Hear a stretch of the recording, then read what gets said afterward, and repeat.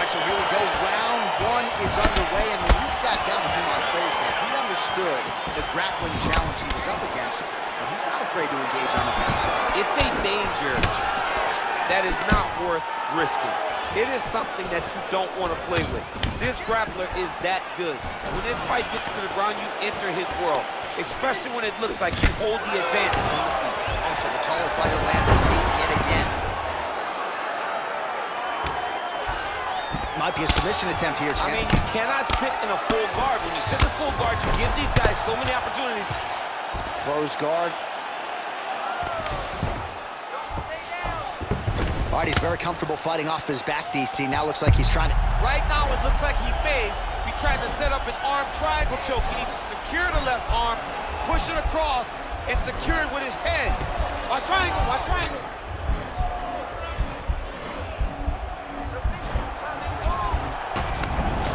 Now he's okay. Now he can escape.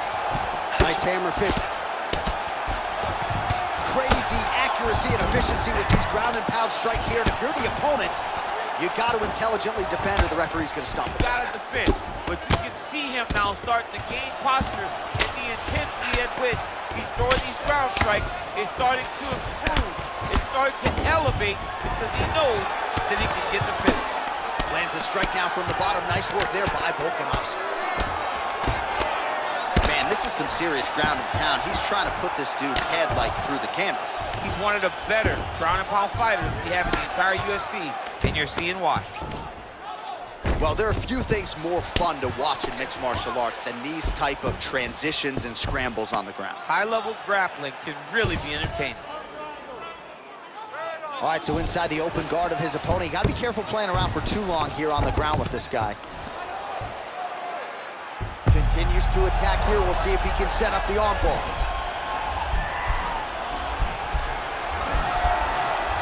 Gotta be careful, arm bar.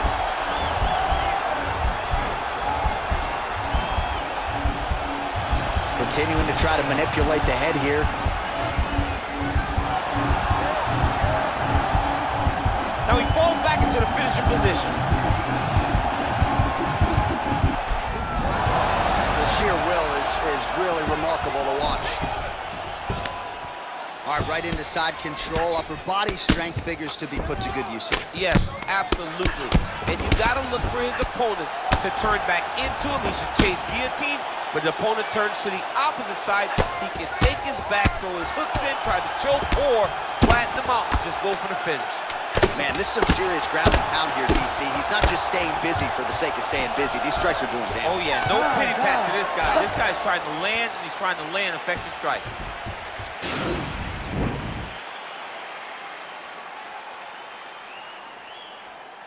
There it is.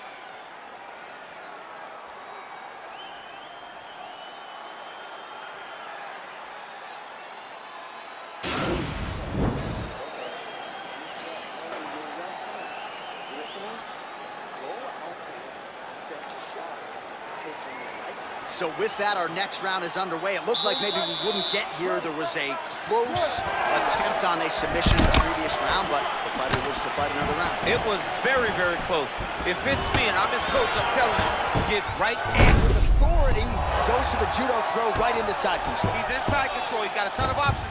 All right, he's got side control here, DC. You know, he's got a lot of different submissions in his arsenal once this fight gets to the ground. Well, you know he's comfortable fighting off of his back. Outstanding ground and pound here. Somewhat of a lost art in MMA, at least in terms of making sure that every strike counts. Not an issue for him. He's making every single one of them count. He is not pity-patting. He's not touching. Every punch that lands, he wants you to feel it. Ground and pound strike is true. He's putting him in exactly the positions he needs to be in right now. He's able to relax here. And he understands, being a veteran of so many fights, that as long as he's on top, he's winning. He feels like he's winning here. Well, pretty good work off of the bottom here by Volkanovski. Might be able to hook onto an arm here.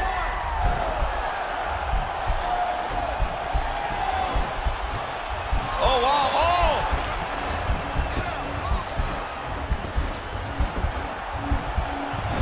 Oh, we're getting a finish here.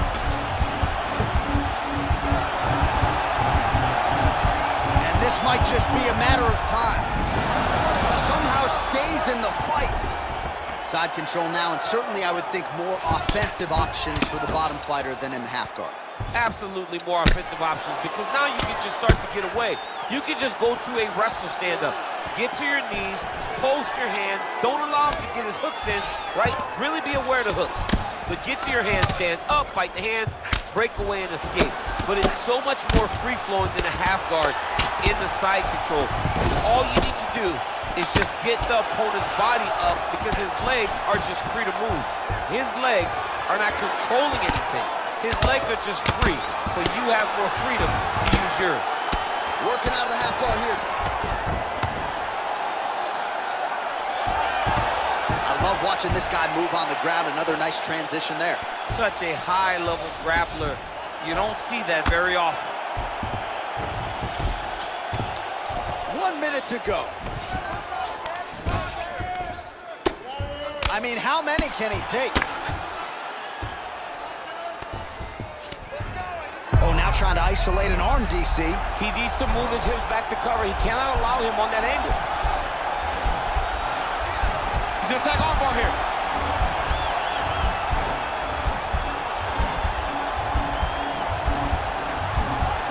You gotta recognize that when a guy starts to put his feet on your hips, you gotta move him off, and you gotta cover. You can't be off to an angle. And this might just be a matter of time. Wow. Full guard now, DC. For the top fighter, you got to be very careful, because most submissions come from the full guard. So advance to half. Try to build posture. But if you're the bottom person, the moment your opponent tries to move to the next position, build a shield. Kick off the hips and get back to your feet. All right, now we check out some of the action from that previous round, DC. How about the display of striking? Just high level. I mean, you would think that we're watching a K1 level kickboxing match opposed to being in the UFC. Both displayed great technical skills, unbelievable striking. Ready to fight? Ready. Here we go, third round of this championship fight. He loaded up with it right here, too. So he's really starting to put together some significant body shots here. These are going to take their toll as this fight goes on. Ooh, that uppercut landed for him. Oh, big hook, that'll sting. Oh, straight right.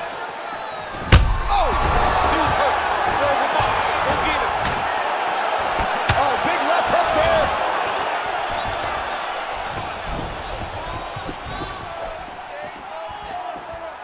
Inside leg kick, that'll count.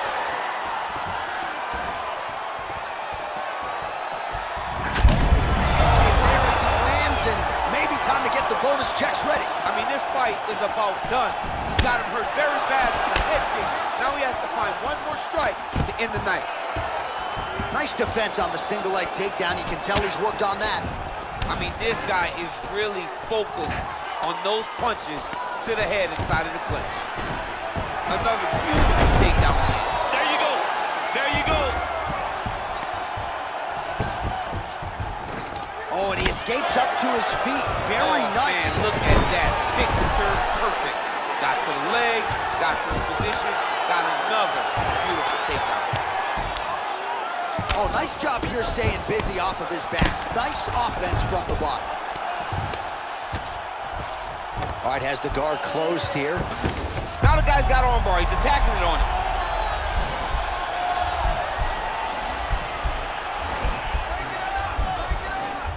He's attacking armbar now. Oh, he picks him up and slams him down. Big explosive slam to lift him and slam him out of that armbar. Go right into side control. Now let's see what he does, right? Sometimes when you do that, the choke or the Yes. submission can get tighter, but he was able to evade it there. Yes. All right, he's trying to control posture here. Now trying to hip escape. He's just trying to move out of this position off the bottom. Useful strike there, the ground and pound on point tonight. Strong bottom work here, staying busy. All right, he's in a half-guard position here, DC, and in a good spot to dole out a lot of damage, I would think. A lot of damage can be done from the half guard. You sit back on that leg, you press down into your opponent, you drop elbows, you drop punches. What is very key is you controlling the underhook on the far side. If you give up that underhook, your opponent can use the half guard to build up to an elbow, sweep, or just chase down a single leg. Posturing up now. And now the damage is about to start.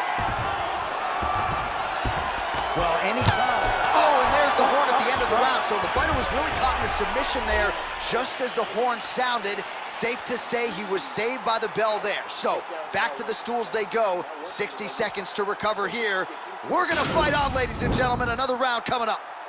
Well, he had a lot more than a puncher's chance coming in. Big knockdown for him in the previous round. DC, talk us through the highlight. He got in his opponent's face, landed that big punch that put his opponent flat on his back. He couldn't get the finish, but if he lands one more time just like that, he will get the victory. All right, here we go, fourth round of a possible 5. And this is the time where fighters are really tested, right? Dig deep, lean on the heart. We'll see who has the upper.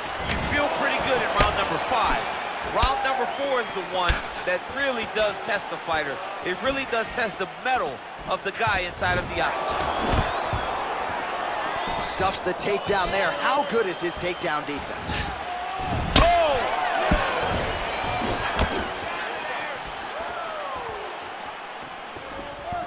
That one was thrown to end the fight. Yep. Man, he has a great double leg. My goodness, he has a great double leg. Oh, he postured up there, gained some valuable separation. And now the ground and pound starts. Oh, trying to pass here, but Dikembe Mutombo style, he gets denied. Block! Great job blocking. Working on a guillotine.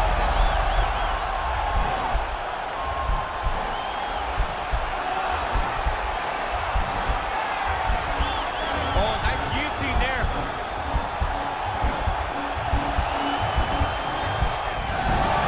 Nicely done. Strong bottom work here, staying busy. Oh, man, this ground and pound is good. Probably my favorite striking realm in MMA, and he's as good as it gets. The problem is his opponent is not controlling his posture. He's allowing his opponent to get up, and when he does, he creates this space to land these beautiful ground and pound combinations. Well, you see all the grappling repetitions here. Just beautiful movement, seamless transitions on them. Over and over, these guys are doing things that you see in every jiu-jitsu gym around the country. Oh, really nice work to keep busy off of his back as he lands some more offense here for Bout.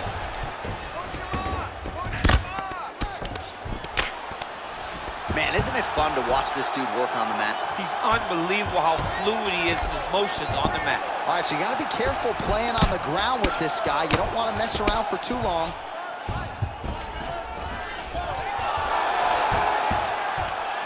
Oh, nice job to reverse position on the ground. It was bad, but now it's not so bad. What a fantastic sweep. Under a minute to go. Pretty good ground and pound by him here. He told us on Thursday he needed to be more effective in these situations. Certainly effective tonight. Man, the submission attempts keep on coming. Going for a choke now.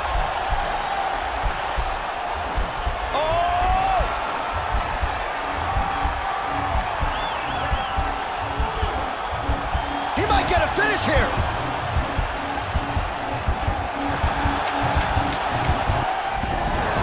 And he's out. Horn sounds for the end of round 4. All right, a lot of tremendous striking action in that last round, DC. I know you don't have a telestrator, but take us through the replay. I mean, I would love to have my telestrator right now. That was a great display of high-level mixed martial arts striking. Both combatants stood toe-to-toe and let it all hang out.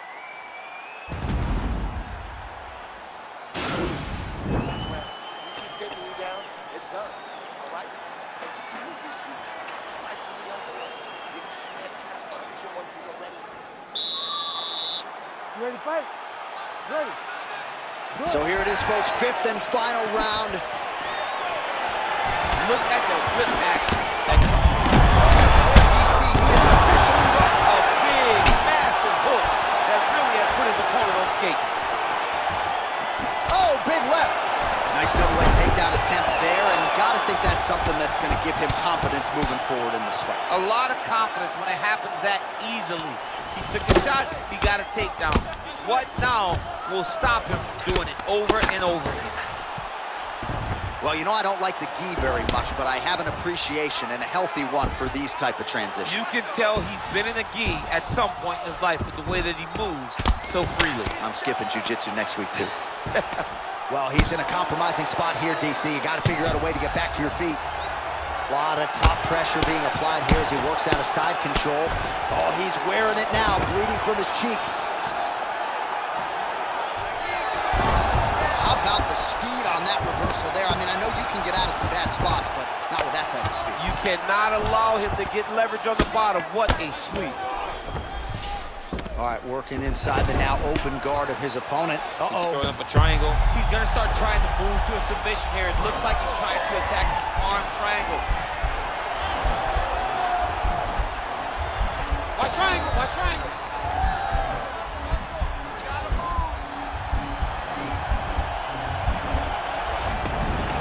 And he's out. He jumps on a headlock. We call this in wrestling just a headlock. And if you're not careful, you can get stuck in an arm triangle.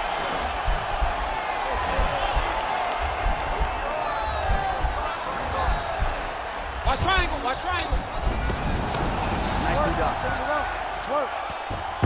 Right now, it looks like he tried to set up an arm triangle choke. He needs to secure the left arm, push it across, and secure it with his head. Watch triangle, watch triangle.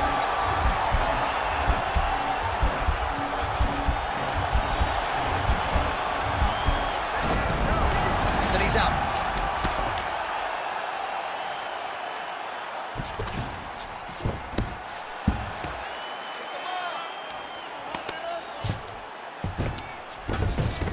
Beautiful movement, hip work on the ground here, just outstanding with the transition. He is not staying in one place on the ground, and that's very important. Well, you got to right to the target. Let's see if his opponent can survive. I cannot believe he is still standing after taking that punch. Oh! Now goes in and secures the takedown.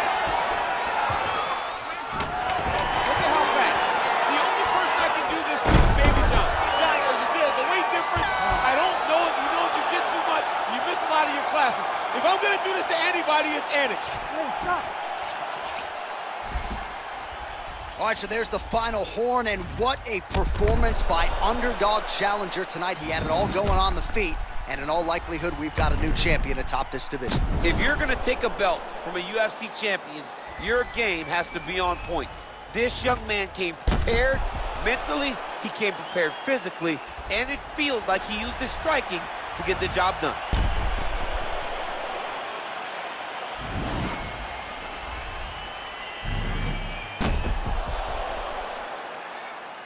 The official decision is in. It resides with Bruce Buffer. Ladies and gentlemen, after 5 rounds, we go to the judges' scorecards for a decision. All 3 judges score this contest 48-47. Declaring the winner by unanimous decision, and new UFC lightweight champion of the world, Alexander Volkanovski. All right, so there he is, the newly minted UFC lightweight champion of the world. It's the word, it's all every pro fighter wants to hear, and he gets to hear those special words tonight. Every fighter hopes they get that one moment to hear and do. And then they want to hear and still, but before anything,